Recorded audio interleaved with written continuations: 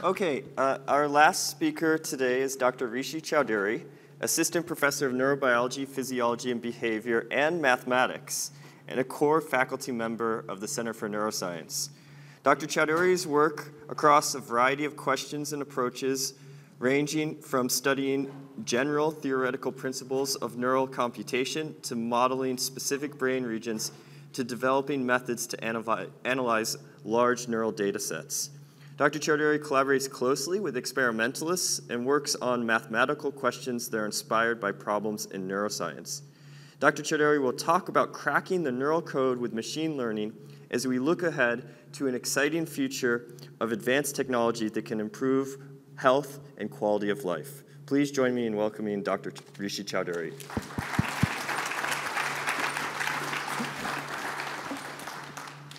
Hi, everyone, and thanks, Tim. I'm thrilled to be here and to talk to you about some of the exciting ways in which artificial intelligence ideas and machine learning tools are really helping us understand the brain.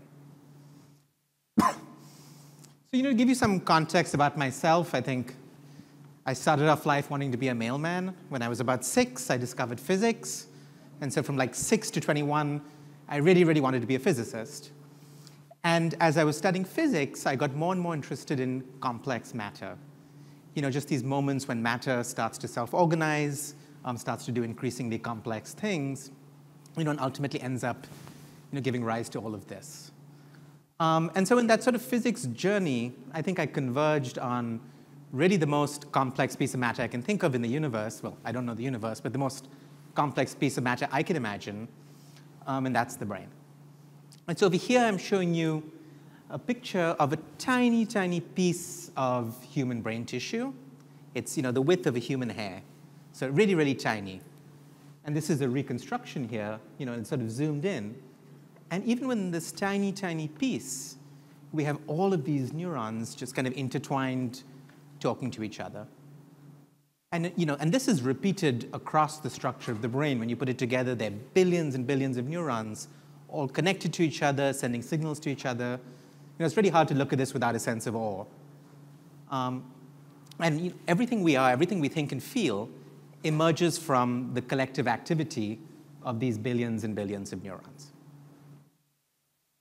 So how do we even begin to make sense of a system with billions of interacting parts? It's like trying to make sense of humanity. And often the way I think about it, it's like there are these billions of neurons that are talking in a language we don't understand, and we need to crack the code. We need to figure out what they're saying to each other.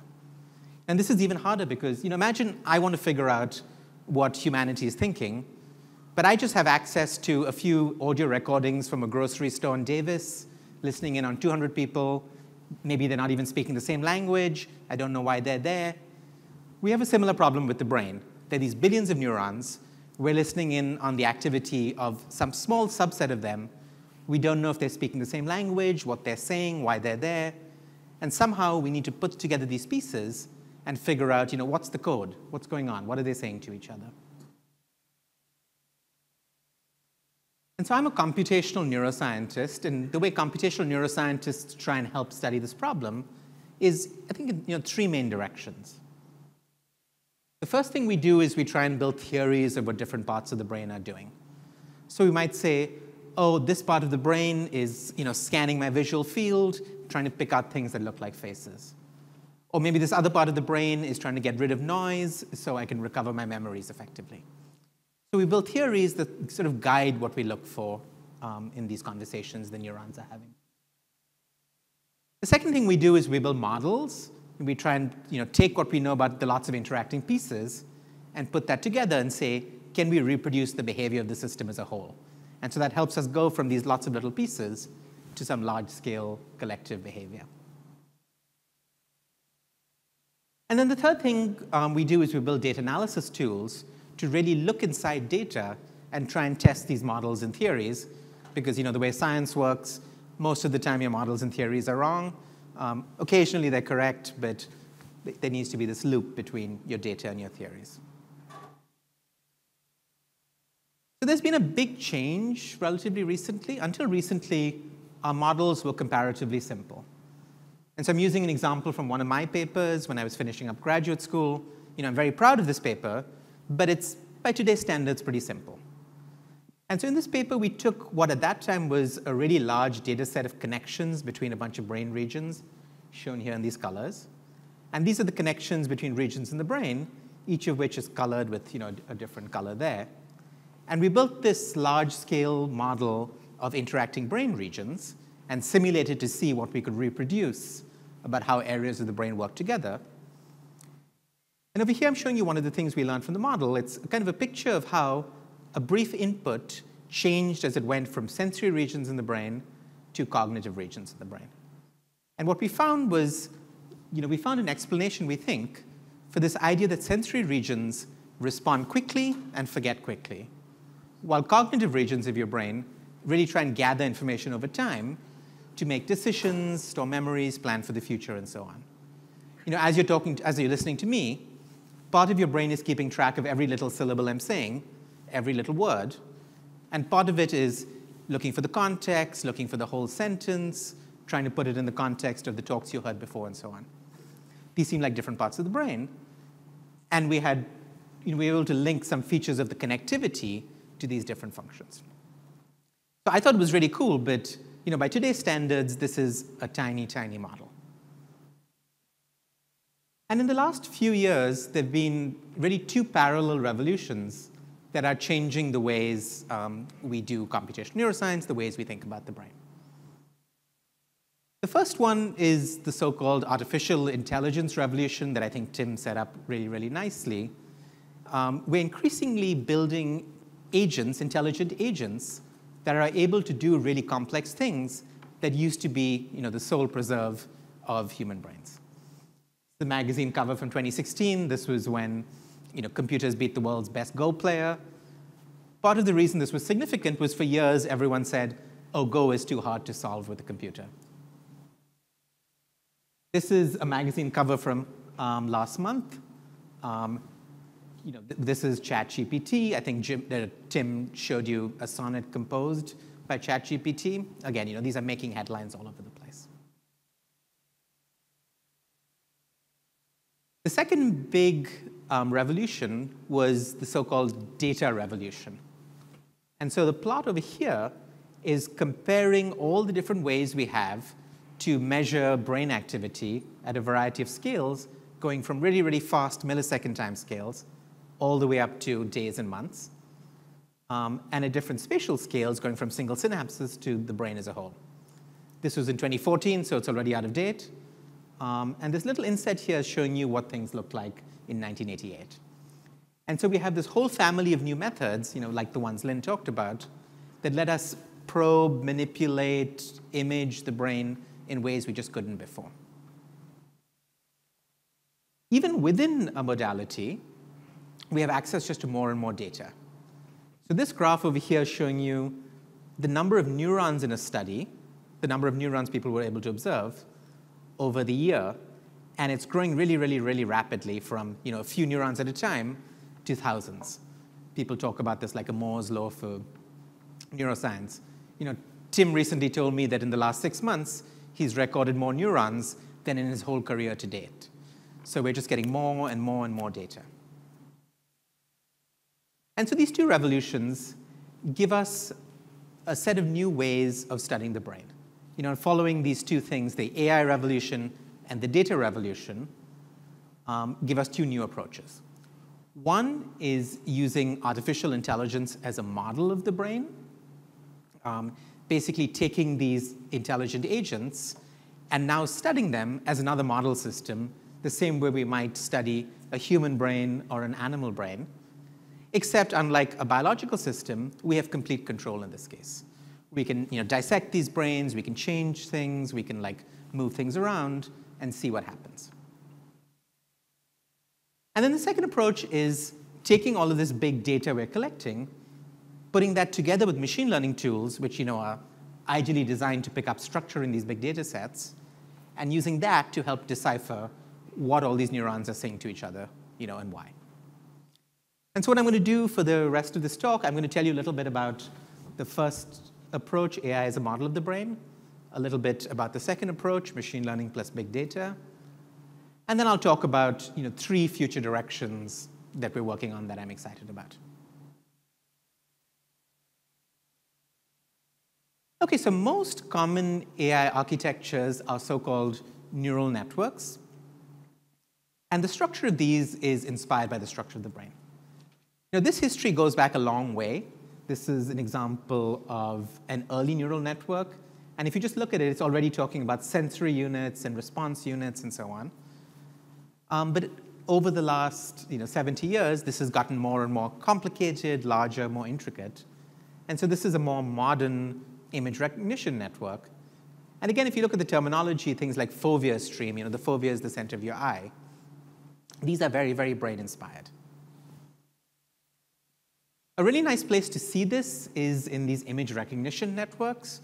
So if you've ever used your face to board a plane or unlock your phone, or if you've ever dealt with image tagging software, these algorithms use these so-called image recognition networks.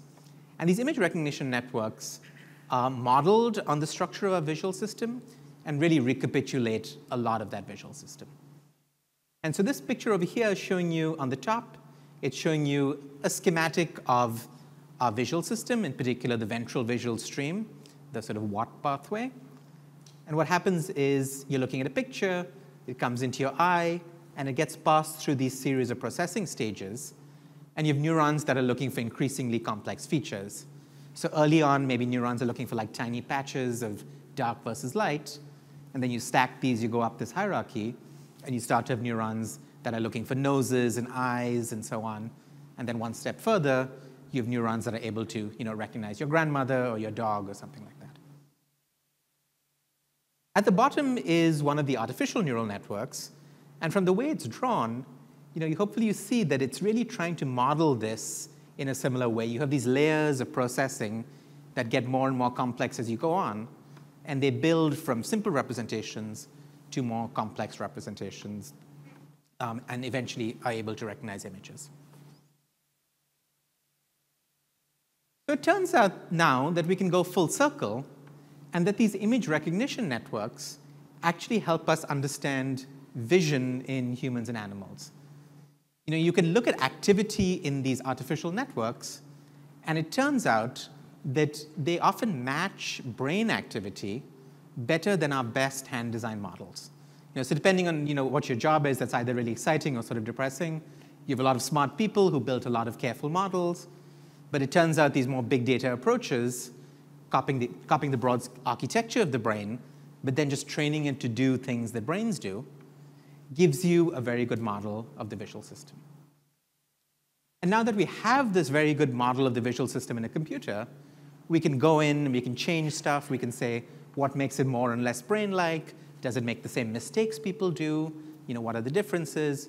And we can really start to look for principles of vision from these systems. OK, so that was a brief but hopefully evocative example of how we're studying artificial networks to think about what biological networks are doing. The second leg is driven by this data revolution. And it's this idea that we can use machine learning tools on big data to really decode this conversation, figure out what neurons are saying to each other.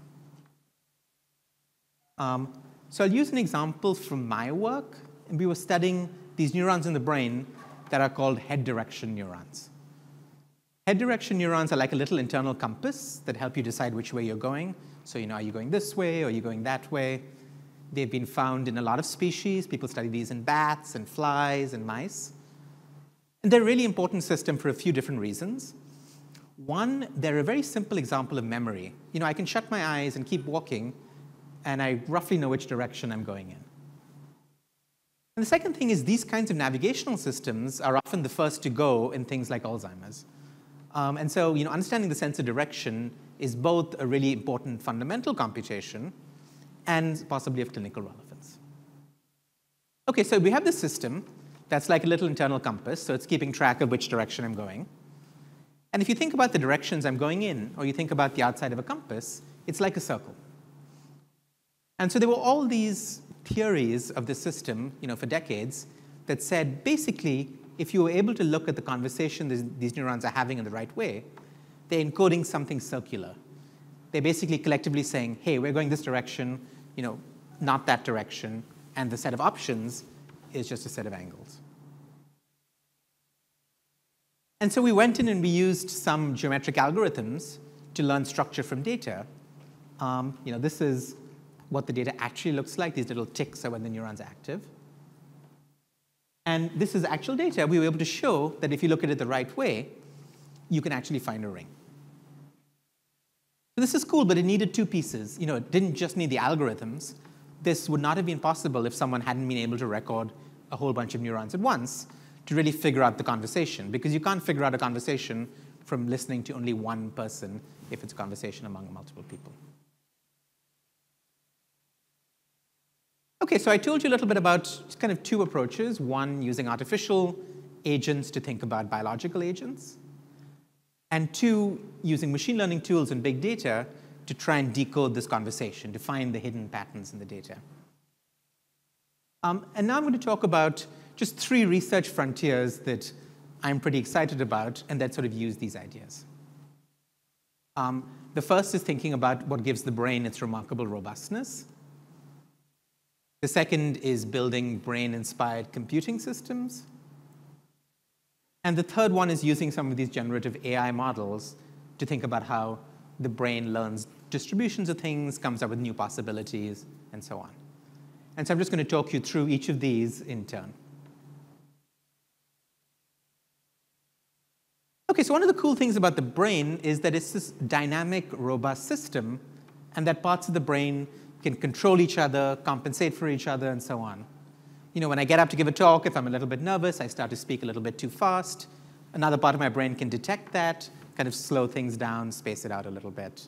If I'm a little spacey and I'm need to do something, I can pull myself together. If part of my brain gets damaged, another part of the brain can sort of compensate, can step in. Something like a car can't do that. If part of your engine's missing, another part of the engine's not really going to take over. Computers definitely don't do this. They break at the slightest excuse. But the brain has this wonderful, dynamic, robust ability to kind of compensate and correct for stuff. And so in collaboration with Tim here, we've been trying to take advantage of new methods of recording from lots of brain regions at once and new machine learning data analysis tools. And so we're taking the data Tim records from all these brain regions. We're fitting these big machine learning, network of networks type models to try and capture what each area is encoding and how they communicate with each other. And then Tim goes in and uses some of these light-based tools, the sort of things that Lynn was talking about, to perturb or knock parts of the brain off balance. And the hope is that we can start to use these models and the data to see how the brain compensates. What is it doing when you push one area down? How do the other areas kind of stand up and do its job? OK, so that was one future direction. The second future direction that we're very excited about is so-called neuromorphic computing. On the left, I'm showing you a graph of the famous Moore's law, which captures this rapid, this exponential growth in computing capability that's really reshaped the second half of the 20th century. The number of transistors and microchips is doubling. So you're just computing power is growing exponentially. A lot of people, though, think that this growth of computing power is slowing down. And even if it's not, we're spending more and more to get the next generation of chips. Everything's becoming more and more expensive. At the same time, these machine learning algorithms, they're resource hungry, they're expensive, and they often have a tremendous carbon footprint. Training these big models just chews through so much electricity. And so something we're very excited about is building brain-inspired hardware. The brain does a lot of cool stuff, uses less energy than an old-fashioned light bulb. That's amazing. How does it do that? And so we're leveraging, I think, one of the real strengths of Davis. It's a very interdisciplinary place with a very horizontal organization. And so we have this big interdisciplinary team of people from engineering, from physics, from neuroscience, from computer science. And we're all coming together to try and think about building hardware inspired by the structure of the brain at every level. Building small circuits inspired by the structure of neurons all the way up to the large-scale organization of how these things talk about. It's sort of a really fun collaboration to be in because we're switching from talking about the details of synapses, to someone's MOSFET, to like, sometimes it makes my head spin, but it's super, super fun. Okay, so the last future direction we're very excited about is using generative AI to understand generative modeling in the brain. So generative AI is the stuff that Tim used to make that painting of people at NeuroFest, to write that sonnet. And these algorithms can write essays, they can create pictures, they can compose music. Again, this is from last year, so already out of date. This is a picture generated by an AI that won an art competition, very controversial. This is an AI given the famous girl with a pearl earring painting and asked to extend it. And so, paint outside the frame, what do you think the rest of the picture looks like? And that's what it came up with. Okay, so one way a lot of these generative AI models work is they learn patterns in data by teaching a network to reproduce the data. So let's say, I'm tired of all the pictures of dogs on the internet. I want to train up my own dog generator. What I could do is I could take a bunch of pictures of dogs, and I could pass them through a neural network and ask it to reconstruct the picture of the dog. This might be early in training, so it's trying to learn what Lola the dog looks like. It gives you the input, and right now it's sort of blurry, and you train the network until it gets better. And the idea is you basically squeeze what it's doing through this bottleneck. And so you're really forcing the network. It's like you gave the network a small piece of paper. And so it really needs to learn the right features about what makes a dog. Floppy ears, long snout. It needs to learn these ingredients that come up with dog. These are exactly those latent variables that Karen was talking about. So we can train this network on a large amount of data.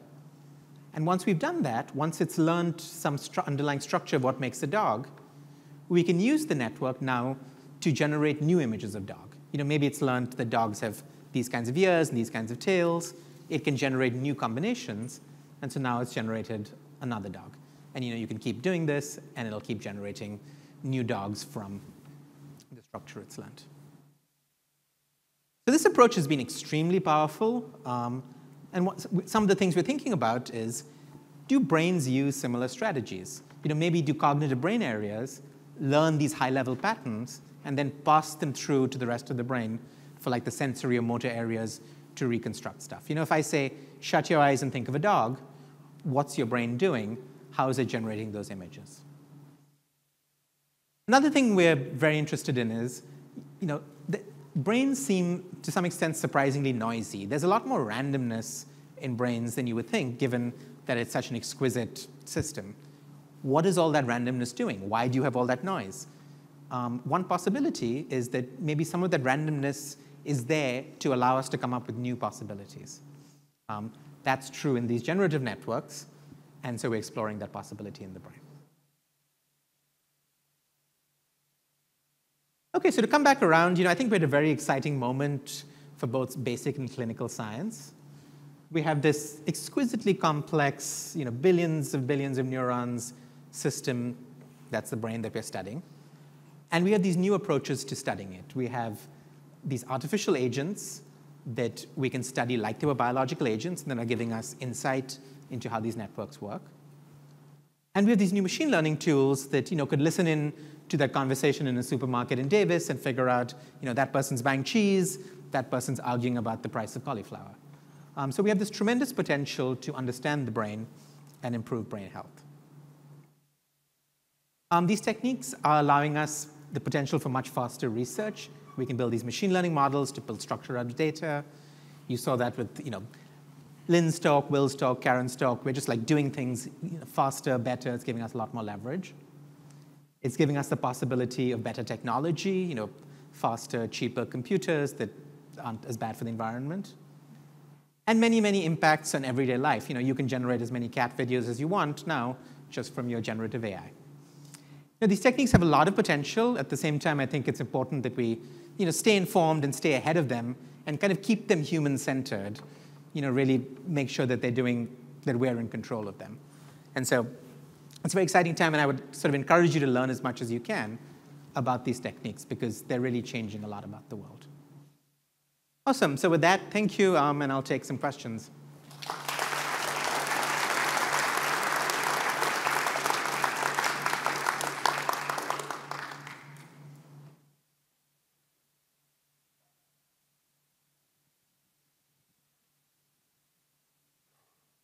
Hello.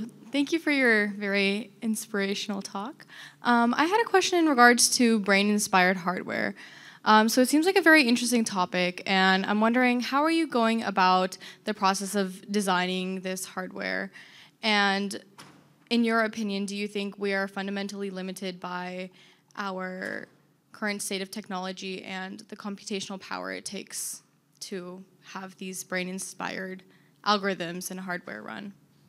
Yeah, no, that's a great question. I think, in some sense, the answer to both of those questions goes together. So, yes, we are limited by our current state of technology, but that's the exciting part. That's where the research is.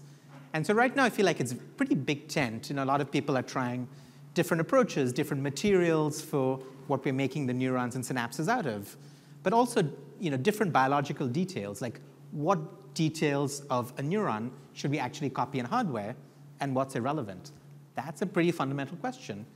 Something we've been talking a lot about is, if you go look at a neuron, you take a neuroscience class, there are different ways of modeling a neuron. You can just think of it as a simple input-output machine. You can think of it as doing some sort of complex transformation. What should we be capturing in hardware? From like a bunch of the talks earlier, synapses have this really intriguing structure where you have an electrical signal come in, it gets switched into a slow chemical signal, and then gets switched back into a fast electrical signal. Do we want to recapitulate that kind of two types of signaling or not? I'm answering your question with lots of other questions, but that's really just to say that this is a very active area of research, and we don't know many of the answers. And so it's a great space to just try and think about what is the right answer, what is the right approach. In 10 or 20 years, I think we'll know. But at the moment, it's like this really fun field where people are trying lots and lots of different things.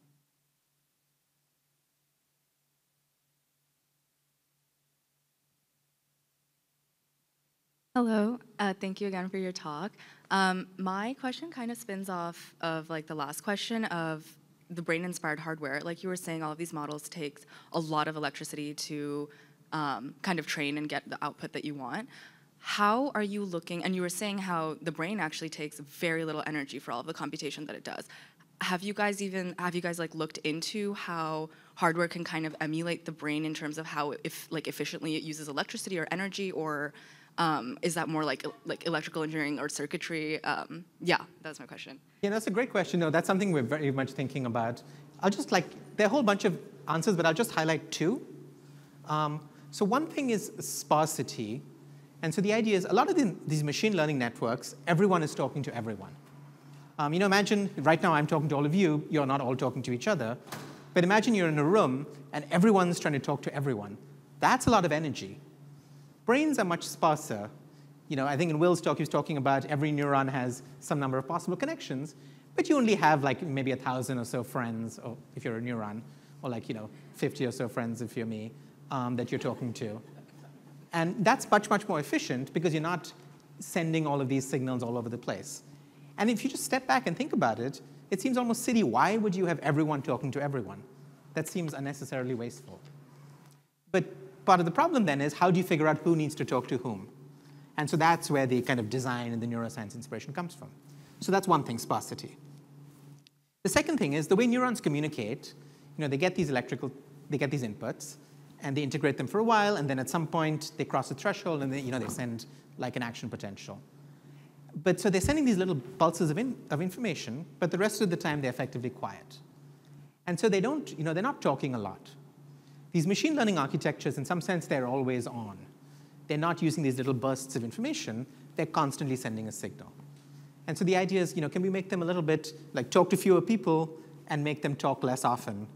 And both of those should really, really help. And if you look at the brain's energy budget, which we've been trying to do, things like spiking is actually a huge fraction of that. And so you want to use your communication efficiently, especially to send messages over long distances, because that's expensive. And so maybe I'll say a third thing. A third part of the brain is you have this very intriguing, you talk a lot to people around you and not too much to neurons far away. Again, that's pretty efficient. You don't have to, you're not always sending, well, I guess emails are efficient, but you're not really sending a long distance letter.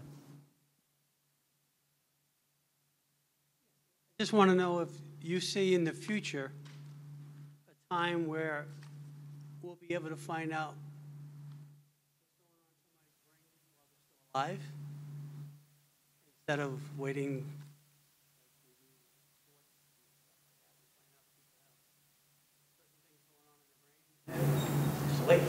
Yeah, yeah, there you go.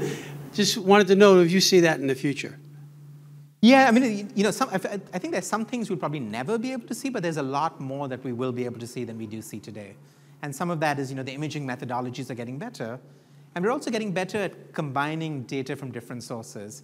You know, there's some ways I could look at your brain. I could be doing like MRI of different kinds. I could be doing EEG and so on. And we're starting, some of these tools are giving us ways to stitch those modalities together. And so we can get a more comprehensive look at your brain by kind of like, you know, putting these pieces of the puzzle together. Where that'll run out, I don't know. But I'm certainly optimistic that we're going to be able to see a lot more than we used to. It seems to me that the theme for today is this interdisciplinary approach where departments and experts are working together. And it's very exciting. It's sort of the hallmark of UC Davis. How does that actually happen? How do you bring people from AI or these other disciplines into your, what shall I call it, lab or team to work together? And is it a short-term collaboration? Is it a long-term collaboration? And who drives that? Yeah, those are all great questions. And, you know, I very much think interdisciplinary science is the future. Like, I feel like I'm always just scrambling to learn the things I need to. You know, I'll point to a few different things. I think like interdisciplinary centers, like the Center for Neuroscience, are great because it means you've got all these people in the same space doing like synergistic stuff. It's almost never short-term. It kind of has to be long-term because you spend so much time just figuring out how to talk to each other. You know, you're not really talking to the same language for a while, and then you start to. You know, like I collaborated with both Tim and Lynn, both at the center, and we've been talking, you know, once a week for a year, and then the ideas start to emerge as we're already speaking the same language. I think interdisciplinary funding mechanisms are often very helpful. Just being on writing a grant together kind of forces you to think about how the ideas fit together. And then you have the money for things like shared grad students, shared space, and so on. I think Davis is especially good at that because they have these interdisciplinary grad groups. And so I'm in 2 departments, I'm part of the center, I'm part of 2 grad groups. And so you kind of have this network of overlapping institutes and organizations. And so, you know, in some sense, you're kind of creating almost like the physical infrastructure of the center, the kind of financial infrastructure of like shared grants and things, and then almost like this logistic organizational infrastructure of these like interdigitating grad groups. And a lot of stuff happens in these like casual conversations, things you think about. It's kind of like this slow sort of exploratory process, but it feels like very fertile when it's working, and I think it is working. Thank you, Dr. Chaudhuri. I think we're out of time. Thank you.